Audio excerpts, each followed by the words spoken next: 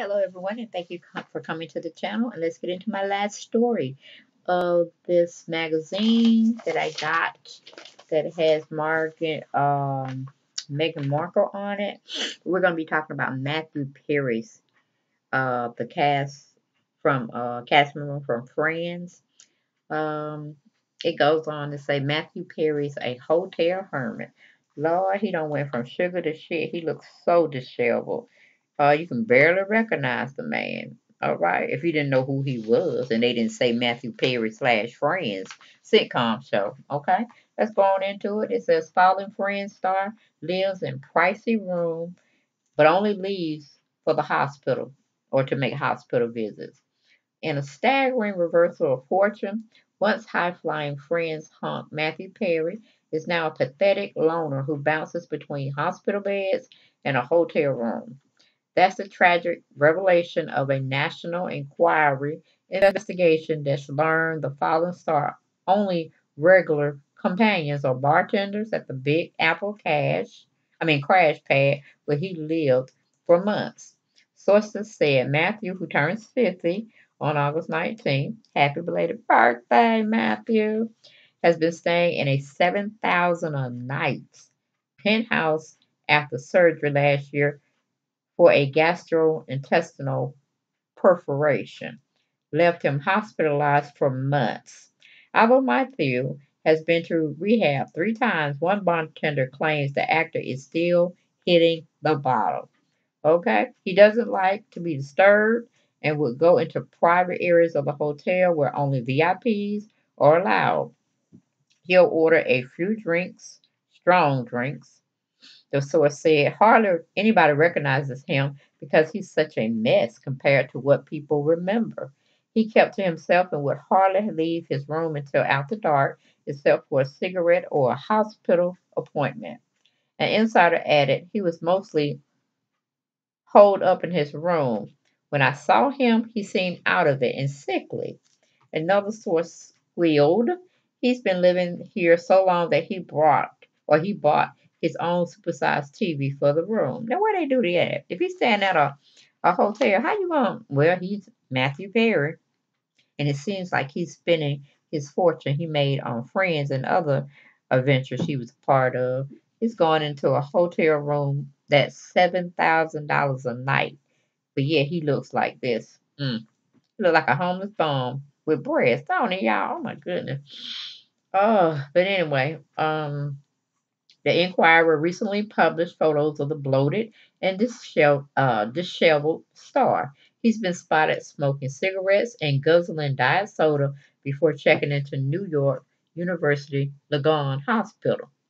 The actor, who did not respond to a request for comment, earned $1 million per episode on the hit sitcom in 2002, but he was recently snubbed by his on-screen wife, Courtney Cox. Courtney has been here um, while Matthew is moping him around, I'm sorry. But I've never seen her acknowledge him or say hello, the snitch revealed. It's always a snitch in your circle. Probably sold that's this story too, Inquirer. All right. As the Inquirer has reported, Matthew shamelessly chased Courtney lookalikes on dating apps, but insiders said he barely socialized in months, except for random women who were put off by his grubby fingernails and ratty clothes. Ratty clothes. Matt would be with the same young blonde, but on 3 occasions there were different women on his arm, the source said. He would leave with the girls and go through a door into a private area. His downfall has sparked concerns among pals. Matt needs help, a mole said. That's a snitch. We hope he's getting it, or he won't be around much longer. So see, they counting this brother out too. He was riding high at one time, getting the best roles, getting paid a lot of money for the sitcom show. Some cast members probably getting paid 1,000. I mean, not 1,000, but thousands of dollars. While he was getting paid $1 million. Of course, he was basically the one people liked. of course, on the show. And usually, if you're doing your part and you're getting very good ratings and people are talking about you, be it negative or positive, yep, you're going to have an for that particular season. And then when you go back trying to negotiate a nicer contract, it will be there waiting for you as well. Only thing you have to do is play your part and play it up to oblivion in a sense. And they would give you just about everything you wanted or could ever dream of. But see, in his case, he made so much money and he's paying and staying somewhere that's not a house. Okay?